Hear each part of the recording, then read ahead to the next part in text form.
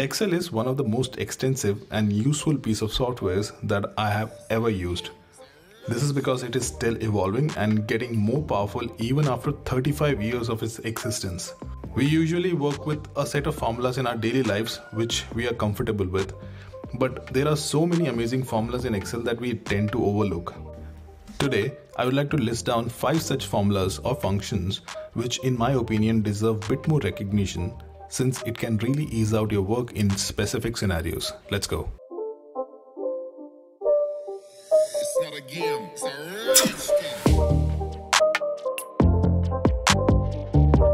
Welcome everyone to Pivotal Stats, where we talk about data analysis techniques, business intelligence platforms, and much more. So let's go. Hey everyone. So let's get started. The first formula that we're going to cover today is 3D formula. Now, don't get confused by the name. It does not involve any 3D graphics of any sort. It simply signifies the dimensionality of the formula itself. Now, let me give you an example to explain this in a better manner. I have a workbook here with 4 sheets containing data for specific employees and their weekly salaries. Okay. Now, I want to see the sum of salaries of employee A from all the sheets, right? So I want a monthly salary in essence. Now, the obvious way or the most common way that people might think this might be achieved is by applying a sum formula like this. So equal to sum employee A's salary for first week, second week, third week, and then fourth week. Okay, but this is not very efficient. Let's say suppose you have 150 sheets in your Excel workbook. What would you do then in that case? This process will really become a tiresome process for you. So here comes the magic of 3D formulas. Okay, all you have to do is ensure that the data that you have is in the same position in all the sheets. So let's say my table here starts with A1 and all my employee data is till cell B6, right? The range is from A1 to B6. I just need to ensure that the data is consistent across all my sheets like I have here, right? Data is starting from A1 till B6 for all the sheets, and also the employees are consistent. The cells where each employee is stored, the name of each employee is stored is consistent, right? So you just need to ensure that. And once done, you need to enter formula like this: sum, write week 1 colon week 4, an exclamation mark, and then the cell that you want to sum up for all the sheets. In this case B2, because I want the sum of salary for employee A in all the sheets, right? So what Excel is doing right now is it's getting this range of sheets like this week 1 to week 4, and it's saying within this range, right, sum every number which is there in cell B2 of each of these sheets, right? So you need to ensure that your sheets are in sequence. First of all, the things that you want to sum up, these are in sequence, and you need to ensure that the range is consistent for all the sheets. Once you ensure that, your value is there with you. So if you see, the formula is short, it's not that tiring for us to write this formula and even not to maintain this formula. And if the number of sheets increases, all you have to do is just increase the number from here, right? Or else the sheet name, whatever it is, right? All you have to do is just write the first sheet that you want to start your sum with and the last sheet in that same sequence, and it will cover every sheet in between both of those sheets. Okay. Now, the second set of formulas that we're going to cover today is large and small. We know that if we want to find the largest number in a set of data, then we can use the max function, right? And if we want to find the smallest number, then we can use the min function.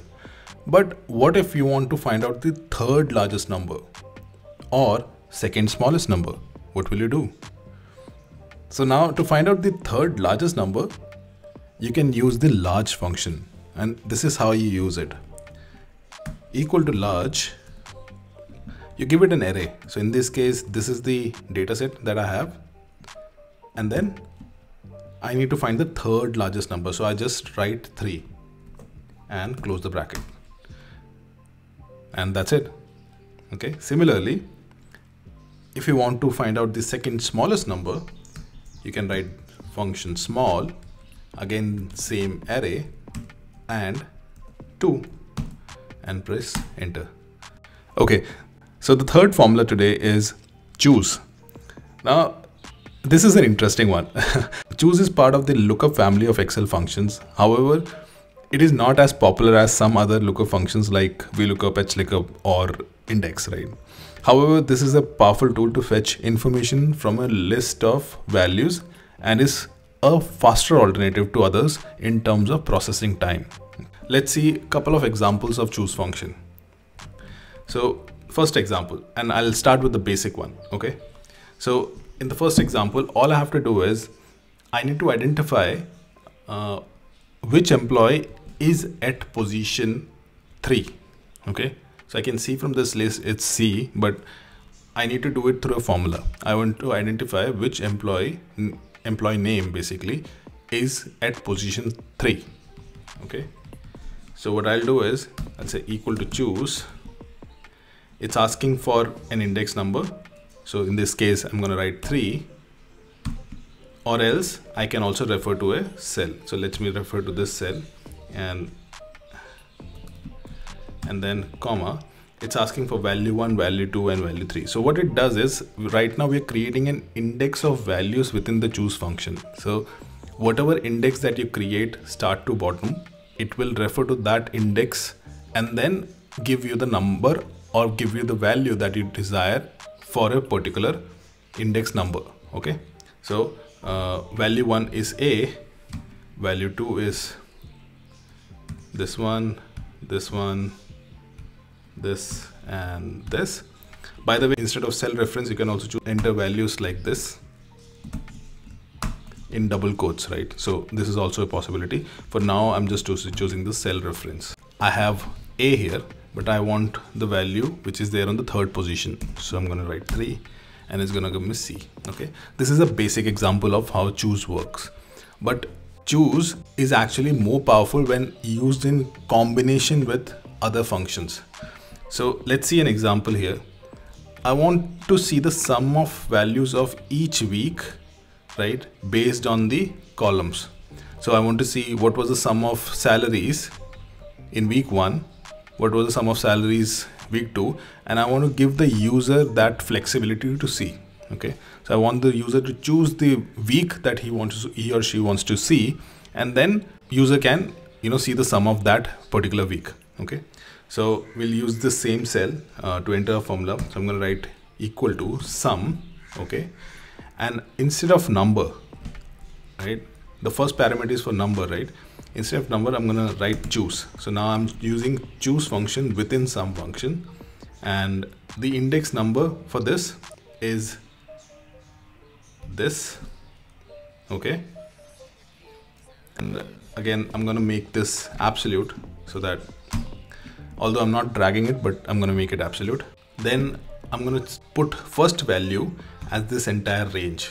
Okay, second value as this entire range,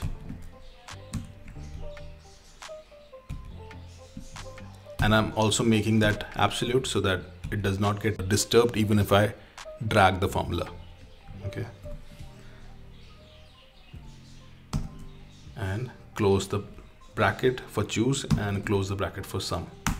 Now if you see, it's giving me the sum of third week, and if I sum up the third one, it's correct, right? And let me change the number here.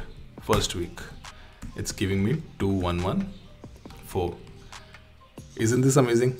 So you can be more creative with choose function, combining it with other functions apart from sum.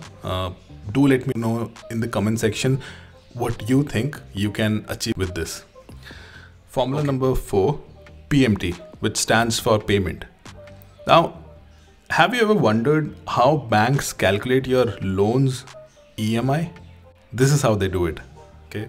So let's say in this example, I have a loan amount of 3 million or 30 lakhs. Interest on loan is 8% and the loan payment terms is 20 years. Okay. Now let's see what would be the monthly EMI for this loan giving these parameters. We can use the PMT function in this case. The first parameter the PMT function asks is for the rate of interest. In this case, this is my rate of interest. Okay. But I want to calculate a monthly EMI, so I'm going to divide it by 12. Then it's asking for the payment. NPER is nothing but the payment term. Okay. And in this case, it's this one. But again, I'm going to convert it into months, so I need to multiply it by 12. And the final one is the principal value. In this case, this is my principal value. Okay. And the remaining ones are optional. You don't have to enter those. And I'm going to close the bracket and press enter. So if you see, this is the loan EMI that I'm supposed to give to the bank in case of these loan parameters. Okay. And I can change the interest rate from here and the loan parameter will change. In case you want the number to be in positive instead of negative, then you can just simply enter a negative sign in this parameter, the principal value section, and it will become positive. Okay, so the last formula for this video is REPT, which stands for repeat. Did you know that we can create charts or visual representation of your data using formulas within a cell? Yes, that is correct. You can use the REPT function, which stands for repeat, to create quick visuals within your cell. You can also do this using spark lines, but that's a topic for a different video. Now, all you have to do is, I have a similar data here, right? And in this data, I have a column created at the end where it will show me a visual representation of the salaries each employee has, so that person looking at this data can easily gauge who has the highest salary and who has the lowest salary. Okay. So I'm going to write REPT. The first parameter that it asks is for text. So within this, I'm going to enter a pipe sign. You can use any character you want. I'm going to use a pipe character within double quotes because it's a text. And it's asking for how many times you want to repeat this character. So I want to repeat whatever the value is divided by, let's say 20. Now the reason I'm dividing by 20 is because 474 is too big of a number and I don't want that many characters within my cell. So that's why I'm dividing. You can choose to ignore this part as well if you want the entire number, if your number is too small to have that divided with anything. Okay, so I'm going to enter like this. I'm going to left align this. Okay, and I'm going to reduce the font size, also change the color to a red, let's say. Okay, and I'm going to drag this formula till the end. Now if you see, it has quickly created a chart for us, or a visual representation of the data for us, which is dynamic. Whenever the data changes, the representation will also change, so that the user can quickly gauge who has the highest salary, who has the lowest salary, and who is falling in median. Okay, so that is it. Hope this was helpful, and in case you found this video useful, please subscribe to the channel so that it encourages me to bring such content to YouTube more often. Thank you so much. See you in the next one.